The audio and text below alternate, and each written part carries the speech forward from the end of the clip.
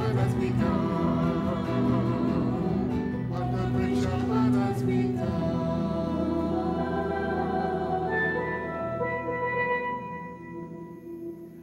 Good evening, everybody, and welcome to Shepherd's Corner. And what a good night we're going to have on Shepherd's Corner. We actually have the shepherd with us this evening. It's amazing. It's amazing. Straight from Rome. Welcome, shepherd. How are you? I'm doing good. How's the sheep? The sheep. You know what? Without the shepherd, we have some problems. No. We must fix that immediately. We have to fix that. Immediately. People, hot off the press. Hot off the press. If you haven't got your Catholic news as yet, I want you to go and get it. But I know some people got it already because, boy, they've been sending in WhatsApp messages even before we start the show. And the show is the symbol of authority in the call to serve. That's what it's all about. The symbol of authority in the call to serve.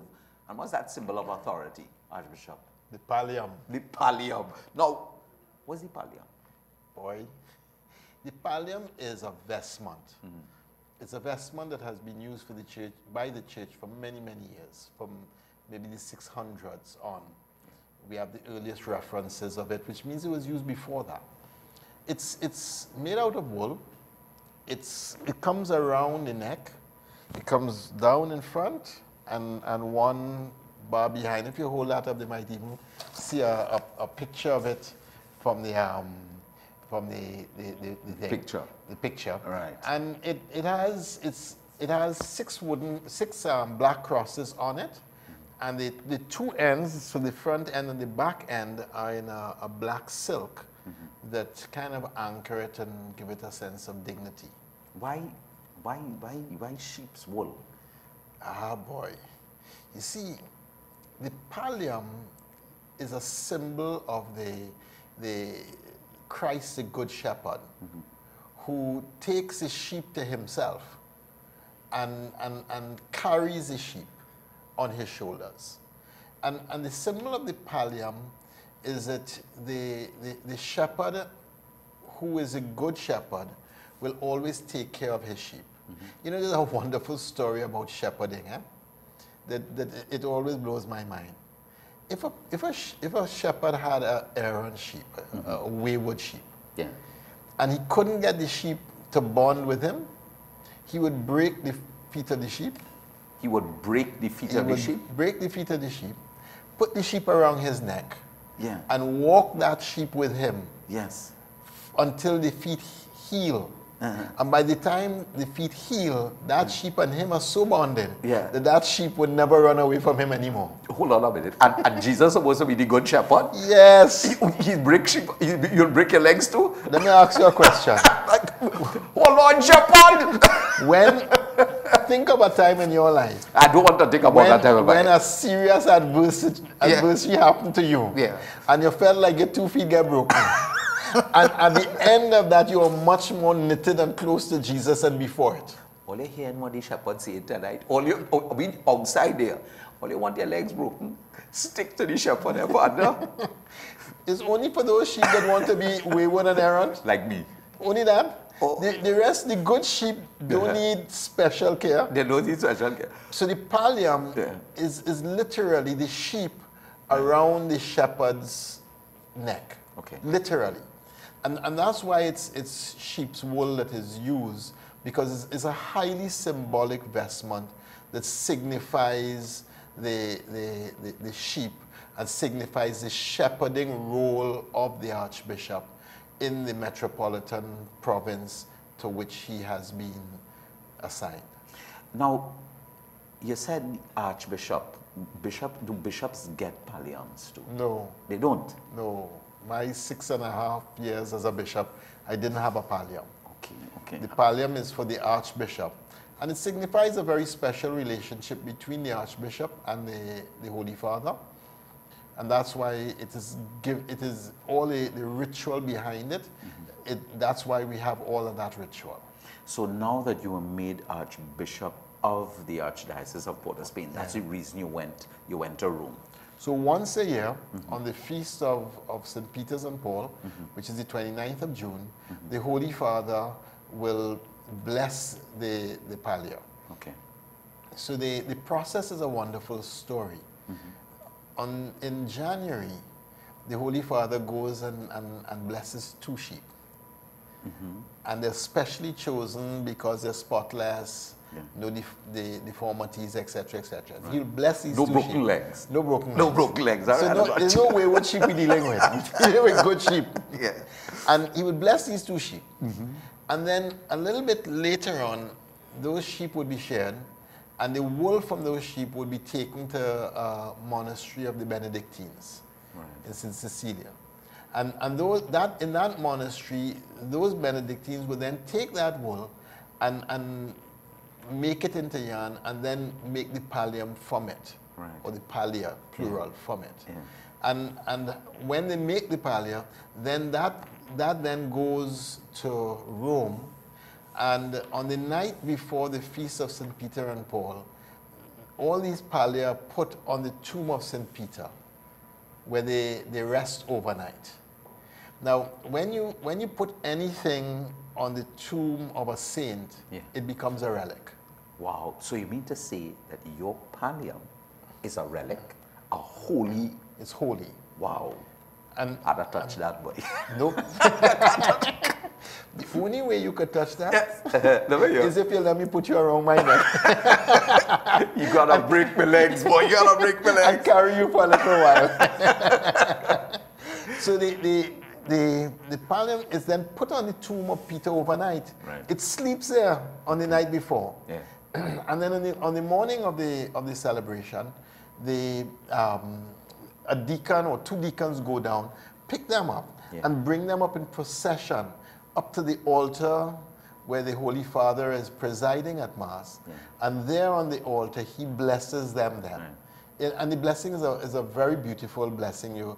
We have a thing of it. If you bring I remember your blessing on this thing. I mean, it is incredible. It's a very beautiful text on the blessing. And now, we saw you, I know. We just want to let you know we saw you receiving the pallium and so on with the rest of the archbishops, the new archbishops, because I didn't know it was archbishops alone that would receive it. So your partner was looking for the other bishops and so on, and say, hey, where the Bishop of Grenada? Looking for all the new bishops. I said, but wait now, when you see Archbishop Jane, he's the only one I know there. How many archbishops were there? You remember? I don't, but I think it would be about 20 or 20 something archbishops that we had there. Now, going back to that prayer, the prayer used for the blessing of the pallium by Pope Francis speaks of its significance. O God, eternal shepherd of souls, whom by the name of sheep you entrusted through Jesus Christ your Son to be governed by the blessed Apostle Peter and his successors according to the model of the Good Shepherd. Through our ministry pour out the grace of your blessing upon these pallia, which you have chosen as a symbol of the office of pastoral care. Graciously accept our humble petitions, and through the merits and prayers of the apostles, grant that those who, by your gift, will wear this vestment, will understand that they are shepherds of your flock, and express by their actions the meaning of his name. But listen, man, this thing goes on, May they take up the yoke of the gospel placed on their shoulders, and may they find it so light and easy that they guide others by their example and fidelity in the way of your commandments.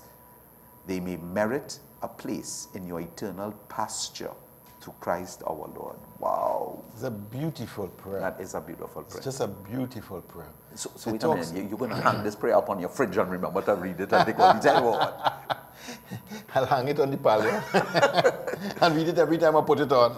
No, but putting it on. Wait, hold a minute. I remember seeing some questions coming up here. Yeah. When are you supposed to wear the pallium? Is it wear on all the time or only on special occasions? What's the story about this pallium? Once I'm doing what it would be called a pontifical mass, which is a mass where I'm presiding with crozier, with mitre, then I use the pallium. Okay. Within the province of the Archdiocese of Port of Spain. Okay. And what are the, when you say the province of the Archdiocese of Port of Spain, I understand that. But there may be many people outside there watching on tonight, and they see the shepherd and they say, what is this? What's the province you're talking about? So we have the Universal Church. Right. Then we have continents. We have the 5 continents. Okay.